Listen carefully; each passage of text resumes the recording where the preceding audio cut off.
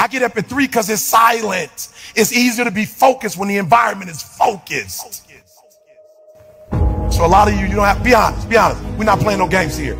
Talk to Sam, we got a way to help you after this. How many of you, honestly, you are knocking on doors and grinding and making moves, but you don't necessarily have every single step written down for every single day? Just be honest. Some of y'all, you in the dark. That's the problem. So we're going to help y'all. I got a plan. We're going to work with y'all. I'm going to do some videos, give it to y'all. I'm going to show y'all really how to walk through this. Because the day I got up, and every day now I know exactly what I'm supposed to be doing. Here's what's funny.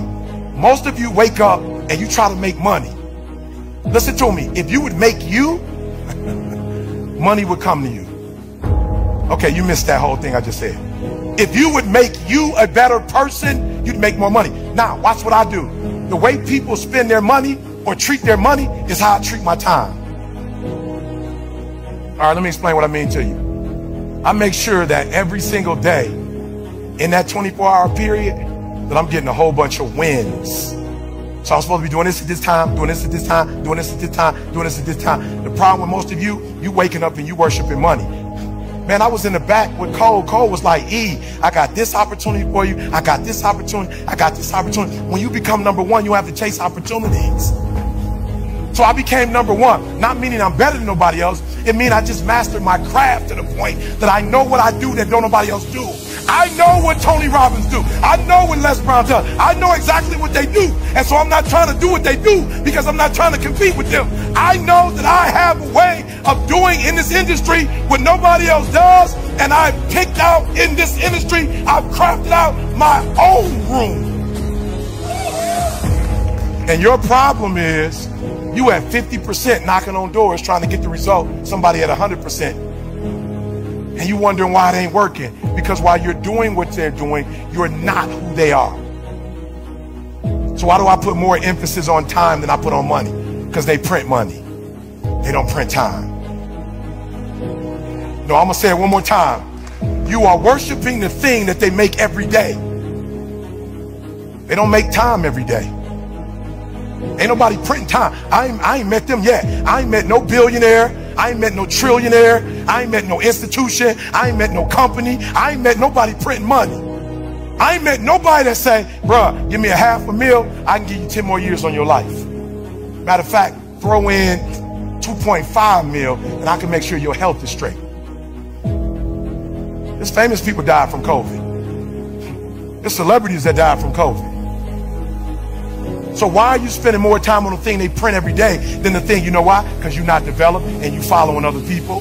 When you understand that the real thing is time and you ain't got a lot of it, you start focusing on your time. And when you get your time right, money will come.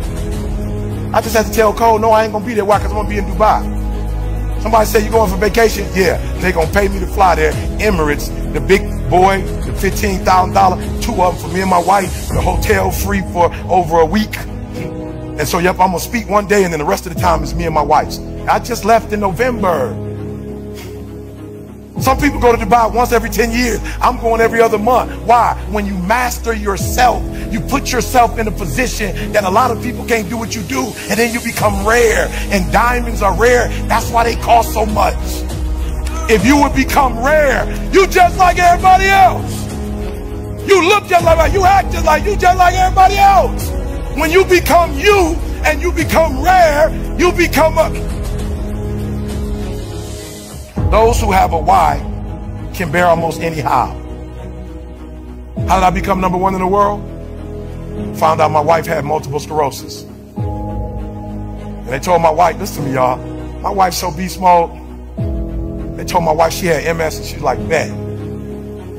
Then they told her she had to quit her job and tear came out of her eye.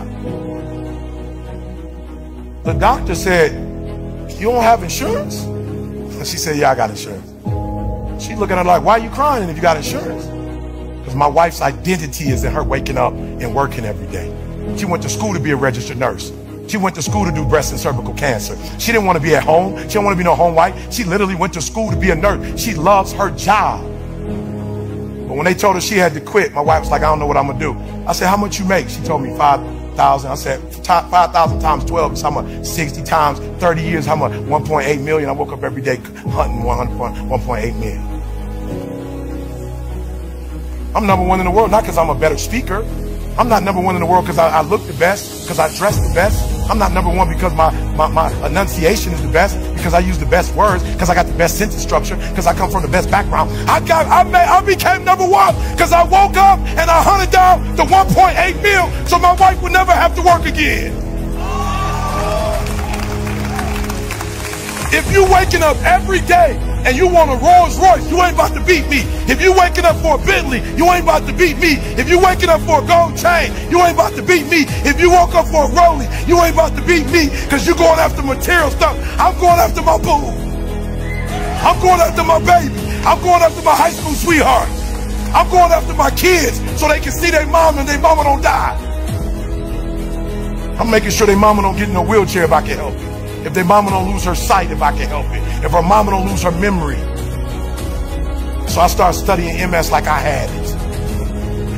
I started studying MS. Your problem is you're not studying this product like your life count on it, like your life depend on it. You playing with this product. You know what? You like the people that work for me that want to check and they never end up getting it. But the people who work for my company act like they own it. Wake up every single day making sure she don't have to go back to work. So watch this. I started studying and I found out two things. One is stress. So I had to take her out of a stressful situation. And then the other thing was vitamin D. And I literally, people say, bro, why you moved to Southern California? Because my wife got MS. I literally type, what's the best place in the world for vitamin D? Southern California. What's the best temperature in the world in the United States of America? San Diego, California. It don't go 99, 100 and then back down. It's right there. I said, San Diego, I'm hunting you down. We're moving to San Diego. Why? I don't care about San Diego. My wife, in the first year, last year, we were in San Diego. My wife said to me when we went back to Michigan, when the summer came, my wife said, you know something? I said, what? She said, I never took a nap in California. I said, what you mean by that? She said, the sun energized me and I never needed to take a nap. You gonna come after me? The reason why most of you can't do what you do, you keep getting knocked down, you keep quitting, because whatever your why is, it ain't stronger than the beat down you take it. Whatever the beat down, whatever life is throwing at you, whatever punches is blowing, whatever's happening, it ain't deep enough for you to wake up. Like you getting punched and you feel that pain and you like, ain't no need to getting up. No, and I feel you. You need to stay down, because life gonna beat you. You talking about making millions, life gonna beat you down. You talking about making millions, multi-millions, billions, life gonna beat you down. So when you feel the pain and you get knocked down, stay down. But if you got a why that's deeper than your pain, y'all, this is a little too young. Y'all look too young. When I was a kid, they used to buy this little bag for it, and it would weeble wobble, but it won't fall down. You can hit that thing and it'll go, and then she'll come right back up. When I think about my wife and MS, my man called, hey, E, can you do the gig? I'm like, yeah, when is it, what time? All I thought about was Didi's MS. Put that in the bank. We might not even need that in our lifetime. Our kids might need it. Or because my wife got MS, my grandkid might end up getting MS. Put that in the bank. Put that in investment for my I'm on my great-great-grandkids right now. That's where I'm at financially. Are you hearing what I'm saying? All right, let's go. I'm sorry. Sam, don't kill me. Without a vision, there's no direction. Without direction, there's no progress. The reason why you're struggling getting up, because you don't have nothing to get up for.